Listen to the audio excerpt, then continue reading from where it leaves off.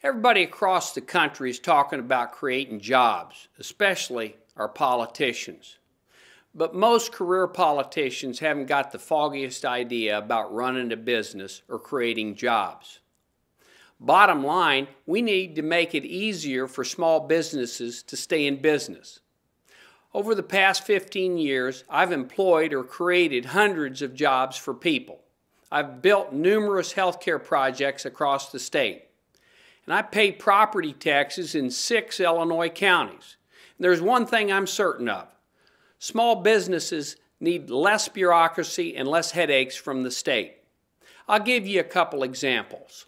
Let's take Doyle Oil Company in Ellsworth, Illinois, a town of 170 people. They've been in business for 35 years and employ 5 full-time people. Now that's a lot of people in Ellsworth. They deliver fuel to farmers and repair cars and trucks and farm machinery. Due to state and federal fuel taxes, Doyle's paid more than $500,000 in taxes last year. But because of some new laws, Doug Doyle recently had to drive over to Peoria to get fingerprinted. He had to take a test.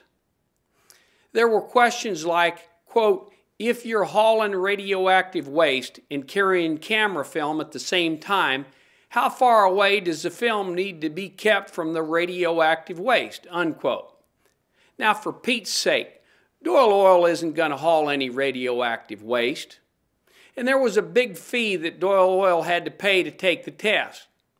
It took about 25 hours of time to comply with these new laws. All of this stuff makes it harder for Doyle Oil to stay in business. It's like we're intentionally trying to run them out of business here in the state. I'll give you another example. Game Time Gym in Bloomington, Illinois. It's a youth recreational facility with basketball leagues. They hire part-time referees to ref the games.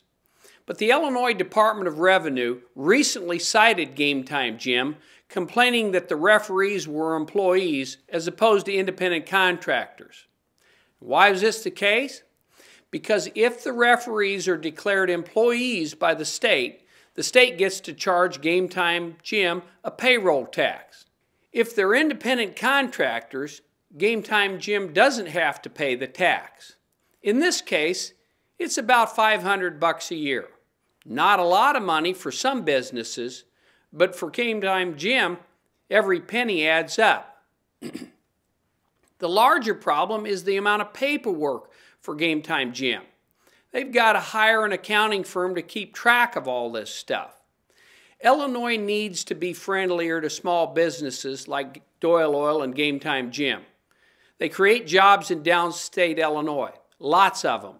Another thing, these small businesses aren't threatening to leave the state like a couple billion-dollar corporations up in Chicago.